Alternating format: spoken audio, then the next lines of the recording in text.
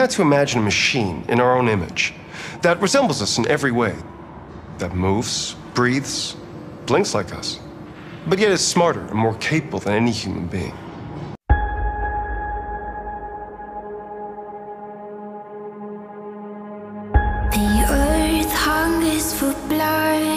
CyberLife issued a statement today saying that it is working closely with the authorities in order to round up and destroy all androids across the country. They also announced an internal investigation to identify the malfunction and to prevent any such incidents in the future.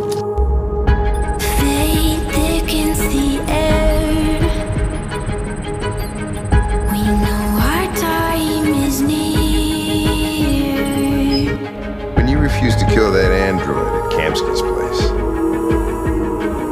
You put yourself in her shoes. You showed empathy, Kyle. This message is the hope of a people. You gave us life, and now the time has come for you to give us freedom. I didn't choose to be different, to betray my own kind, to follow orders. It's here! To pull the trigger. You did. My name is Kara.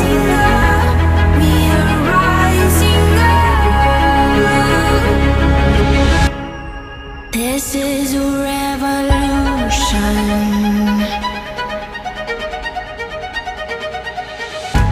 One moment in time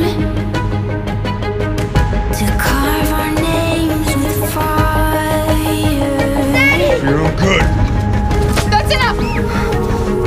Leave her alone. What the fuck are you doing? Get out of here, that's an order. You hear me? No! I want you to leave Alice alone. Everything on the line. What do you mean you want? You don't want anything, you're just a goddamn piece of plastic!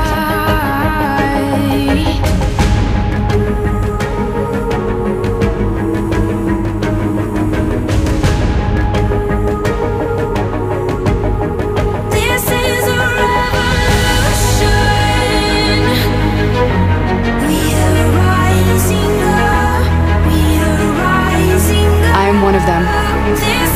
This is our story. We are rising up.